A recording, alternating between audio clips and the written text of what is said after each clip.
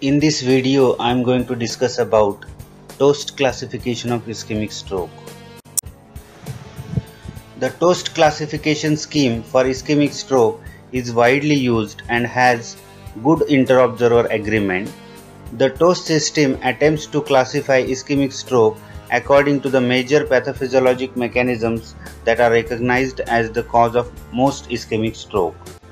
The 5 TOST subtypes of ischemic stroke are large artery atherosclerosis, cardioembolism, small vessel occlusion or lacunar stroke, stroke of other determined etiology, and stroke of undetermined etiology, which includes 2 or more causes identified, or incomplete evaluation, or negative evaluation.